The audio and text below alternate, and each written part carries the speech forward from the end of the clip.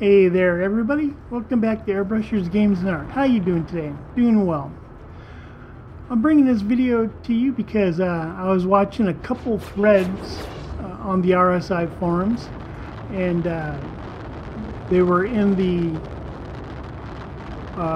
Arena Commander sub-threads, and what I was seeing was people, and they were using the Mustang Delta as their main example.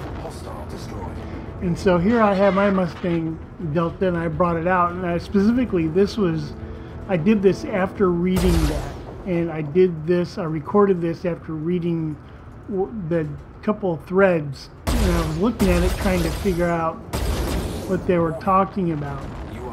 And so there's a couple of things I don't know enough about to explain, and I don't know enough about how they work in Star Citizen and Arena Commander, so I know that they are important, and if I gloss over it, feel free in the comments below to fill that blank in, so to speak. Give me the citation that I need. And what I'm talking about is the changes in the maneuvering thrusters. And a lot of people are saying that the ships don't roll as well as they used to. You can't spin it on the nose. So there's roll, yaw, and pitch. And yaw is moving your nose left to right. Pitch is moving your nose up and down, and roll is rolling side to side. And what people are talking about is the yaw, the nose going side to side. So when they have to do a very strong maneuver, like I did right here, of spinning their nose around and going in another direction, they're talking about how slow their ship is responding. And so I set my ship up in, well, actually my controllers, and then I fly my ship. So I've set my controllers up beforehand. I go into the options and I bring up where I get to the curves, and I adjust the curve. And you go, the curve has a center line, and it goes diagonally left to right in an upward motion. So bottom left corner, upper right corner. And everything that's on the upper left-hand side is considered above the line, and everything on the lower right-hand side is considered below the line. And here's where one of my citations needed. Please, someone fill this in a little bit for me. When you go above the line, you have a certain effect on your controllers, and when you go below the line, you have a certain effect on your controllers again.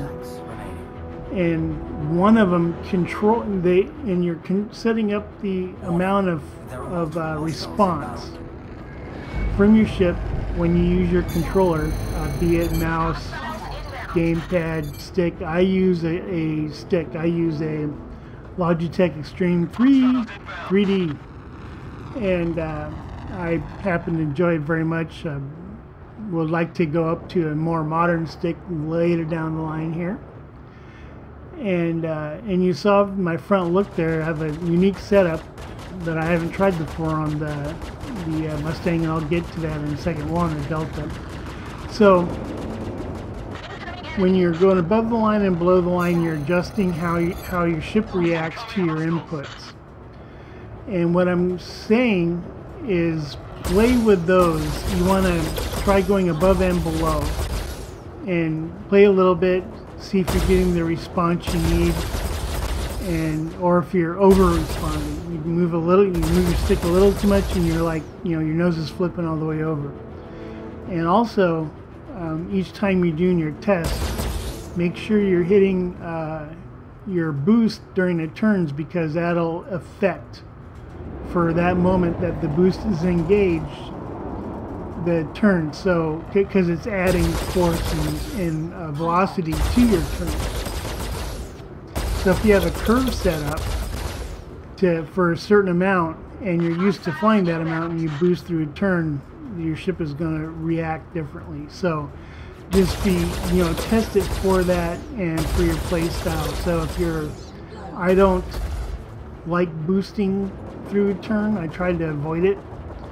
I tend to boost after the turn is done to zip off in the next direction to catch up if I get behind.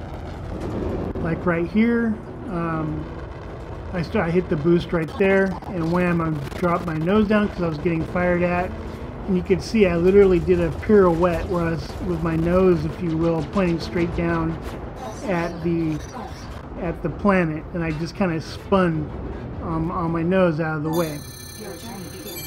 So I find the ships to be much more maneuverable now than they ever were before. I find them much more responsive. I know a lot of you guys are having troubles with that, and I just encourage you to go into the control options and hit the curves and start playing with how your ship reacts. And you can, when you adjust the curves, you're adding power in certain areas and you're reducing power in others, or you're maintaining the same, you know, default power, so on and so forth. And so I have my curve looks like an S as it goes from the lower left to the upper right is an S. I go below the line first as I go up, and then I go above the line as I go to the top. And I find that it gives me plenty of response to my ship, and I actually do need to add a bit more to my yaw, which is my nose turning side to side, because it is going to kind of a full thrust state, for lack of a better word, too slowly. So I want maximum maneuvering thruster right from the start. That way I can just whip around, hit the main engine boost, and shoot off in the next direction. And this is where you adjust that, is in your levels. So if I get a viewer who's either a subscriber or someone who's passing by, and you can explain clearly and succinctly in the comments below, like specifically above the lines for the curves and below it, please feel free, and you have my blessings, to put that explanation into the chat, because it'll only help all of us. Because the people that seem to be having the hardest time with their ships now need that information, need that help the most. I may not know the actual definition of what I'm using, which is kind of stupid, and you're actually going to be helping me. But I understand that by affecting the curves, I'm affecting the reaction of my ship to my controls. So you can, like I said, make it respond harder, make it respond more as you apply more of that control. So if you're starting to roll to the left, you start your roll, you move your stick a little bit and you're rolling, and as you move that stick to the left more and more until you get to where it's, you know, it's hitting its stopper, the energy that the thruster is outputting can increase as you're applying, because you're in effect telling the ship you need more roll, more twist. And so you can set that kind of thing up in the curves, and it's pretty brilliant. So I just wanted to bring this to you and let you know that, and I hope I helped you, and I hope you're having fun. Give us a good try. Please hit the like and share so we can get the word out and get it in someone's hands that can write that explanation better than I can about the curves. And it was fun having you here, folks. I hope to have you back and hope to keep you entertained. Until next time, my friends.